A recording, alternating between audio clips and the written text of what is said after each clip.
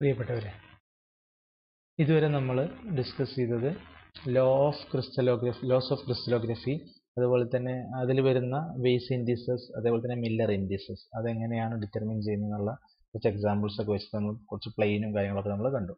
ഇനി നമുക്ക് നോക്കാനുള്ളത് internal structure of crystals. So in this let us see what is space lattice or crystal lattice. ക്രിസ്റ്റലോഗ്രഫിയിൽ നമ്മൾ വളരെയധികം use ചെയ്യുന്ന ഒരു ടേമാണ് സ്പേസ് ലാറ്റിസ് എന്നുള്ളത്. So what it is?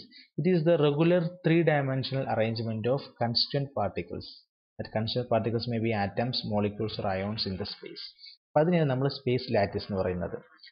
It is A regular three dimensional arrangement of constitutional particles. നമ്മളിപ്പോൾ ഒരു particular material സബ്സ്റ്റൻസിലെ ആറ്റംസിനെയോ അല്ലെങ്കിൽ മോളിക്യൂൾസിനെ ഒരു regular ആയിട്ട് ത്രീ ഡയമെൻഷണൽ അറേഞ്ച്മെന്റ് നടത്തി കഴിഞ്ഞാൽ അതിനെ പറയുന്ന പേരാണ് സ്പേസ് ലാറ്റിസ് അല്ലെങ്കിൽ ക്രിസ്റ്റൽ ലാറ്റിസ്. ഇനി എന്താണ് unit cell? So unit cell is the smallest three dimensional part of space lattice.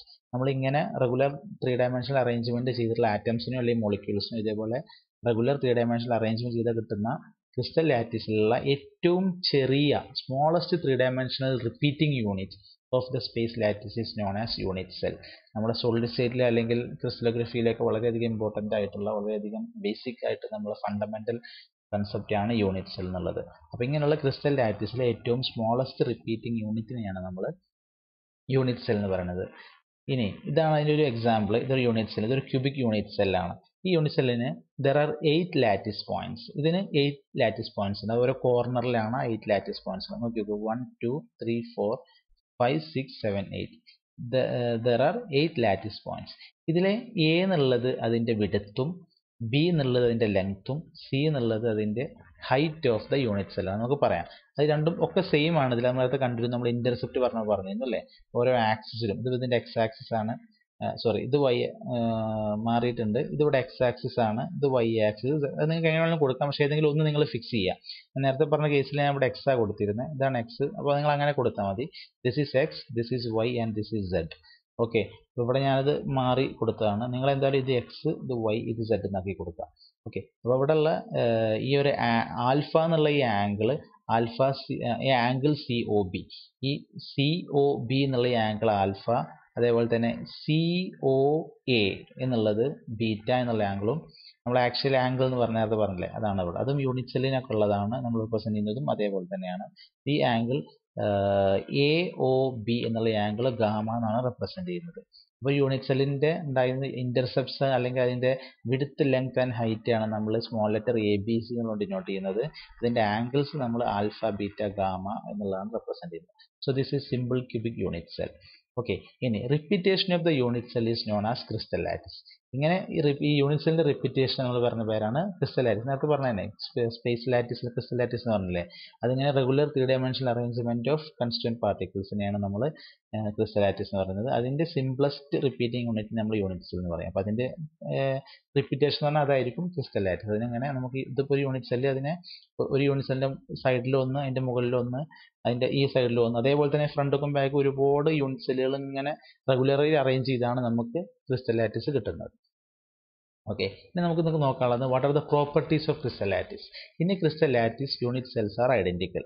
Okay, നമ്മൾ തൊട്ടുമുമ്പ് പറഞ്ഞു എല്ലാ യൂണിറ്റ്സിലും ഐഡന്റിക്കൽ ആയിരിക്കും. There is no gap of or voids between two crystal unit cell because they share faces, corners and edges with each other. അല്ലേ, ഇത് ഈ ഇമേജിലെ കണ്ടാൽ നമുക്ക് അറിയാം. ഇതിന്റെ കോർണേഴ്സും അതേപോലെ തന്നെ ഇതിന്റെ ഫേസസും എഡ്ജുകളൊക്കെ ഇത് ഷെയർ ചെയ്യുന്നുണ്ട്. അതുകൊണ്ട് തന്നെ there is no gap or voids between two crystal unit cell. Okay, ഇനി നമുക്ക് നോക്കാനുള്ളതാണ് crystallographic point group or crystal classes. All the symmetry element possessed by a crystal intersect at a common point in the crystal. അല്ലെ, എല്ലാ symmetry എലമെന്റ്സും, നമ്മൾ symmetry elements പറഞ്ഞത് ഓർമ്മയല്ലേ നിങ്ങൾക്ക്? Ax of symmetry, centre of symmetry, plain of symmetry, അങ്ങനെയൊക്കെ ക്രിസ്റ്റൽസിന് ഉണ്ടായിരിക്കും. അങ്ങനെയുള്ള എല്ലാ symmetry എലമെന്റ്സും intersect at a common point in the crystal. This common point remains unmoved during any of the associated symmetry operation. നമ്മൾ കണ്ടിരുന്നു, symmetry operation എന്ന് പറഞ്ഞു കഴിഞ്ഞാൽ reflection ആവാം, ഇൻവേർഷൻ ആവാം, റൊട്ടേഷൻ ആവാം. അപ്പോൾ ഒരു പർട്ടിക്കുലർ ക്രിസ്റ്റലിൽ ഇങ്ങനത്തെ ഏത് സിമെട്രി ഓപ്പറേഷൻ നമ്മൾ ഓപ്പറേറ്റ് ചെയ്ത് കഴിഞ്ഞാലും there will be a common point remains unmoved during any of the associated symmetry operation. These are therefore termed as point symmetry or point group symmetry. അതുകൊണ്ട് തന്നെ ആ സിമെട്രീസിനെ നമ്മൾ പോയിന്റ് സിമെട്രി അല്ലെങ്കിൽ point group symmetry എന്ന് പറയുന്നത്. Minimum ഒരു point എങ്കിലും ആ ഒരു ക്രിസ്റ്റലിൽ അൺമൂവ്ഡ് ആയിട്ടുണ്ടാവും, ഒരു ചേഞ്ചും ഇല്ലാത്ത. അതുകൊണ്ട് അതിനെ നമ്മൾ പോയിന്റ് സിമെട്രി അല്ലെങ്കിൽ പോയിന്റ് ഗ്രൂപ്പ് സിമെട്രി എന്ന് പറയും. ഇനി there can only be 32 non-identical combinations of compatible crystallographic symmetry elements that can occur in a crystal. അതായത് ഒരു സബ്സ്റ്റൻസ് അല്ലെങ്കിൽ ഒരു ക്രിസ്റ്റലിൽ there can be only 32 non-identical combination. അവിടെ ആകെ 32 non-identical combination of compatible crystallographic symmetry elements. അങ്ങനെ നമുക്ക് symmetry എലമെന്റ്സിനെ combine ചെയ്താൽ അങ്ങനെ ആകെ 32 കോമ്പിനേഷൻ മാത്രമേ പോസിബിൾ ആവുള്ളൂ ഒരു ക്രിസ്റ്റലിൽ.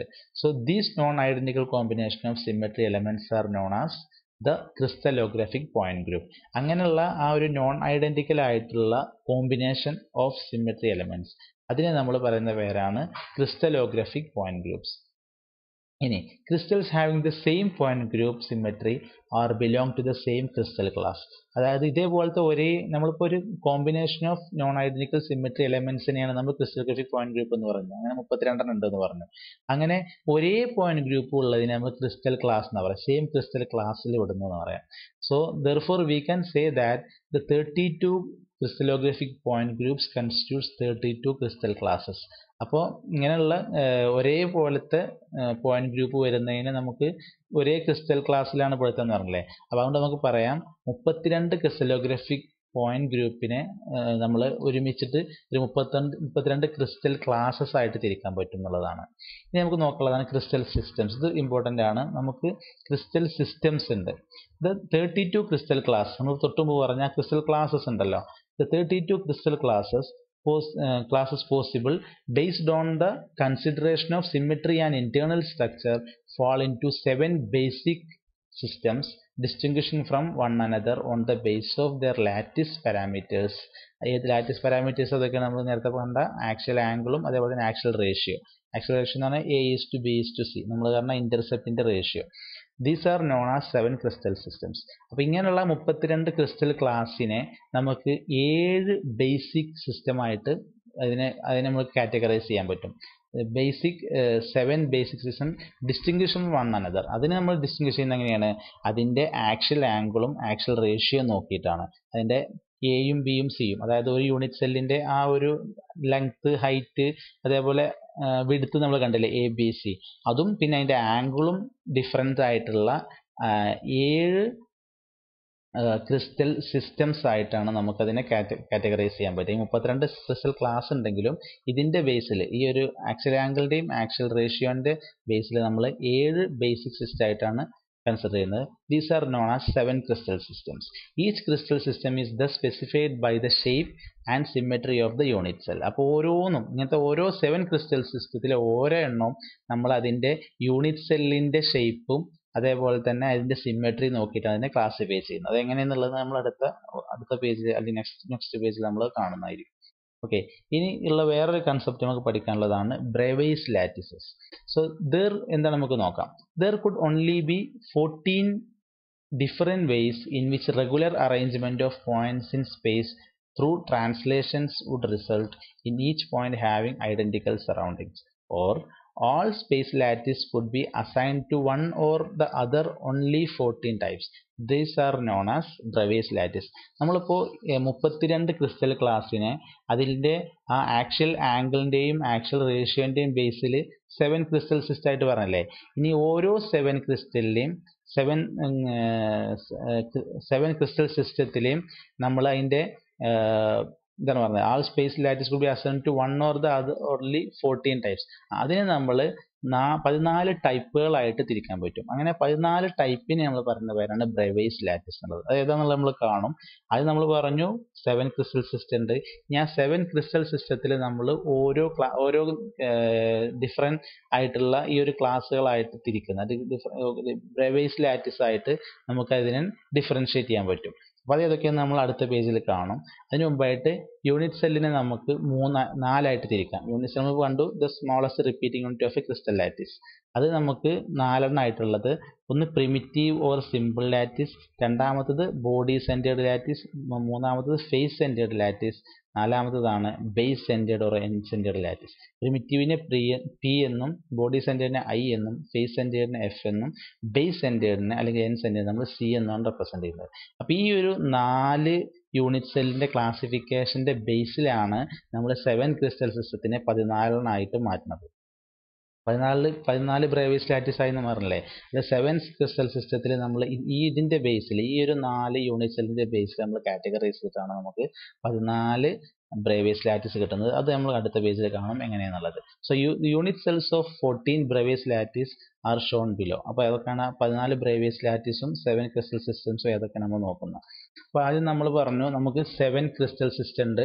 അത് ഡിപ്പെൻഡ് ചെയ്യുന്നത് അതിൻ്റെ ആക്ച്വൽ ആംഗിളിൻ്റെയും ആക്ച്വൽ റേഷ്യോൻ്റെ ബേസിലാണെന്ന് പറഞ്ഞില്ലേ. അതാണ് ഇവിടെ കൊടുത്തിട്ടുള്ളത്. നമുക്ക് 7 ക്രിസ്റ്റൽ സിസ്റ്റംസ് ഉണ്ട്. അതിൻ്റെ ഡിഫറൻസ് ഈ എയും ബിയും സിയും തമ്മിലുള്ള റിലേഷനും അതേപോലെ തന്നെ ഈ actual angle alpha beta gamma അവയുടെ ആംഗിളിൻ്റെയും ബേസിലാണ് നമ്മൾ ഡിഫറൻഷിയേറ്റ് ചെയ്യുന്നത്. ഓക്കെ, അപ്പോൾ ഇവിടെ ഫസ്റ്റ് വൺ ക്യൂബിക് സിസ്റ്റമാണ്, ക്രിസ്റ്റൽ സിസ്റ്റമാണ്. ക്യൂബിക് ക്രിസ്റ്റൽ സിസ്റ്റത്തിൻ്റെ പ്രത്യേകത ഇതിൻ്റെ എല്ലാ ഇൻ്റർസെപ്റ്റുകളും അല്ലെങ്കിൽ അതിൻ്റെ ലെങ്ത് വിഡ്ത്ത് ഹൈറ്റ് അതൊക്കെ ഈക്വൽ ആയിരിക്കും. A B C R equal. കണ്ടോ, ഈ ലെങ്ത്തും ഒക്കെ ഈക്വൽ ആയിരിക്കും. ഇവിടെ നമ്മൾ നേരത്തെ പറഞ്ഞ ഒരു ഒറിജിൻ സെലക്ട് ചെയ്യുന്ന പറഞ്ഞില്ലേ, ഒന്ന് ബാക്ക് സൈഡിലാവുക, ലെഫ്റ്റ് സൈഡിലാവുക, ഡൗണിലാവുക. അപ്പോൾ ഇവിടുത്തെ ഒറിജിൻ ഇതാണ്.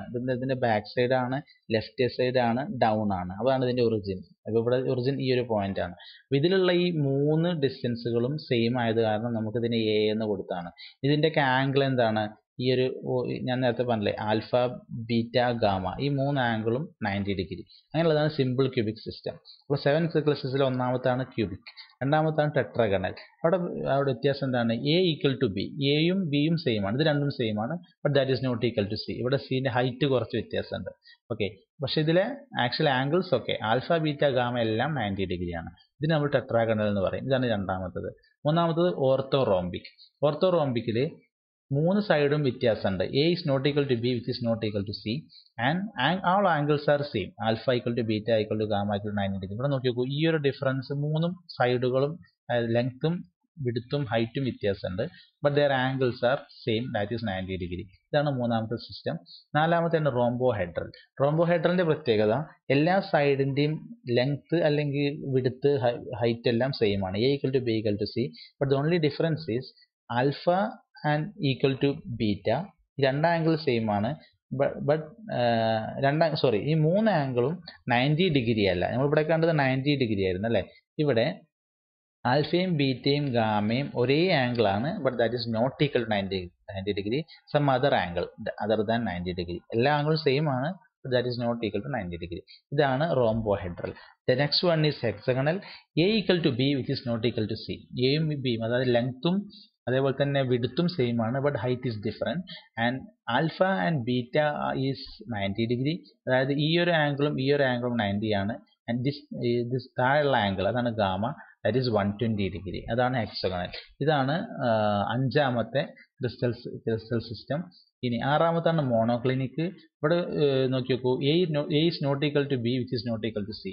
3 സൈഡും വ്യത്യാസമുണ്ട്, ലെങ്ത്തും വിഡ്ത്തും ഹൈറ്റും വ്യത്യാസമുണ്ട്. And angles are alpha equal to gamma equal to 90 which is not equal to beta. അതായത് ആൽഫയും ഗാമയും 90 ഡിഗ്രിയാണ്. But beta is some other angle, 90 അല്ലാത്ത ഒരു ആംഗിളാണ്. അതാണ് monoclinic. Last one is triclinic. ഇവിടെ എല്ലാം വ്യത്യാസമാണ്. A is not equal to B which is not equal to C. And alpha is not equal to beta which is not equal to gamma which is not equal to 90 degree. 3 സൈഡും വ്യത്യാസമുണ്ട്, 3 ആംഗിളും വ്യത്യാസമുണ്ട്. ഒരു ആംഗിളും 90 degree പോലും വരുന്നില്ല. Totally unsymmetrical ആയിട്ടുള്ള. ഏറ്റവും സിമ്പിൾ ഹൈ സിമെട്രിക്കൽ ആയിട്ടുള്ളത് ക്യൂബിക്കും അതേപോലെ തന്നെ ഏറ്റവും ടോട്ടലി അൺസിമെട്രിക്കൽ ആയിട്ടുള്ള ട്രൈക്ലിനിക്കും. ഇങ്ങനെ 7 ക്രിസ്റ്റൽ സിസ്റ്റംസ് ആണ് നമുക്കുള്ളത്.